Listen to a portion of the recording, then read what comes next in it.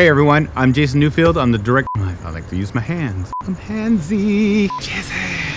Hey everyone, Jason here. We are 1 week out. That means 7 days to the theatrical and VOD release of Dauntless: The Battle of Midway. Check out the description below to see if there's a city near you that's playing it, or check it out on the various VOD platforms. The Blu-ray for Dauntless is available on Amazon right now, so click on the link below and get your copy so you can see more behind the scenes footage like how we shot on the ocean. So enjoy this week's behind the scenes video.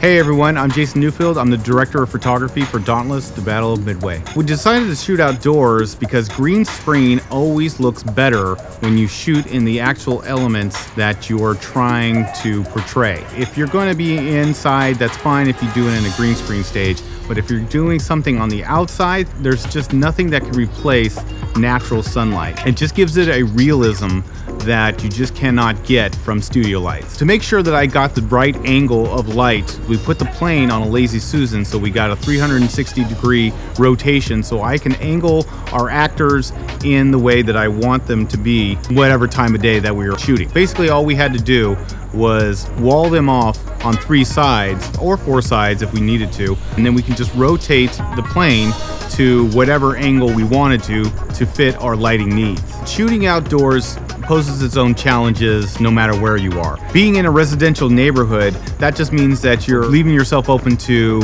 cars driving by, sirens, planes, birds, people, whatever happens to be coming by that day. And also the heat.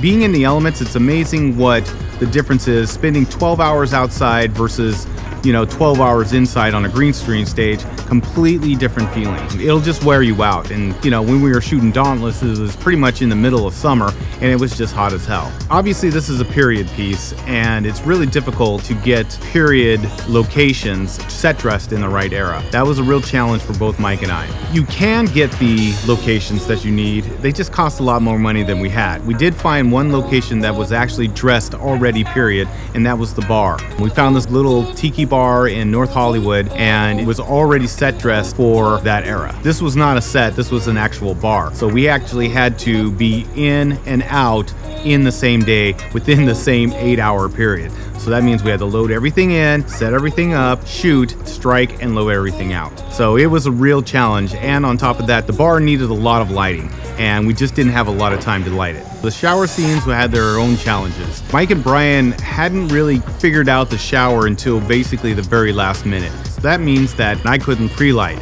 So what we ended up doing was putting it on the Lazy Susan, much like we did with the SBD, so we can rotate that and the angles that I wanted. Also, all the shower scenes are going to be day from night, so there's a certain way you have to light day from night, always backlit. So that means that I had to do a lot of tweaking right at the very last minute to get the angles that I wanted to get. Obviously, as a director of photography, you want to get dynamic shots, and techno cranes are great for that. Unfortunately, we could not afford that, so what I ended up doing was building one. What I came up with was a Franken crane. It consisted of a jib, speed rail, a drone, and a platform, custom made for the drone. So what was happening is that I had the jib laying on the speed rail, angled at certain angles, sliding down the speed rail. With the combination of the jib laying on the speed rail, I was able to achieve a techno crane motion.